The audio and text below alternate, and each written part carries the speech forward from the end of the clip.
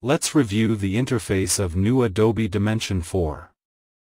Home is where you can create or open documents, where you can get started creating new projects or open recent files. You will also find links to useful resources. Access Share to find the most common export and publish workflows. Access Learn to find both in-app and web-based learning resources. Design Mode, Render Mode, and the home page are all accessible from the main navigation bar. Each mode makes different interface elements available, like panels, menus, and the viewport. Switch between design mode and render mode. Modes split the app into different functional areas with tools and UI for that task. The document name displays in the navigation bar, with a * symbol for unsaved changes. Design mode is where you do the majority of your editing. Here you can add content, arrange it, edit properties, and set up your compositions. The Assets panel provides access to the starter assets and Creative Cloud libraries. The toolbar contains tools to interact with scene content.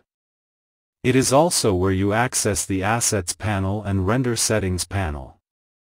The viewport is a large area in the center of the application window. In design mode, this is where you interact with scene content using tools. The viewport control bar manages the render engine, active camera, and viewport settings. The scene panel provides an overview of everything in your current scene. This includes models, the environment, cameras, and lights. The Actions panel is contextual and displays actions for the current selection. The Properties panel is contextual and displays properties for selected objects. This is where to manage deep control of scene content.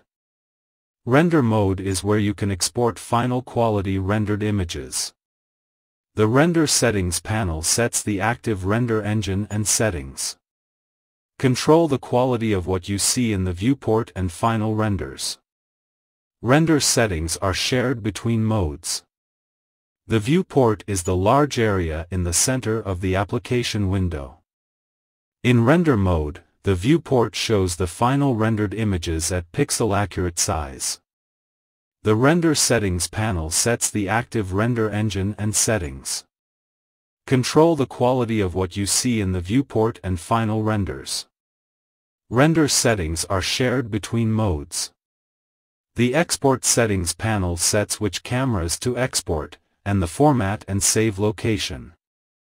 The Render Status panel shows the status of renders as they complete.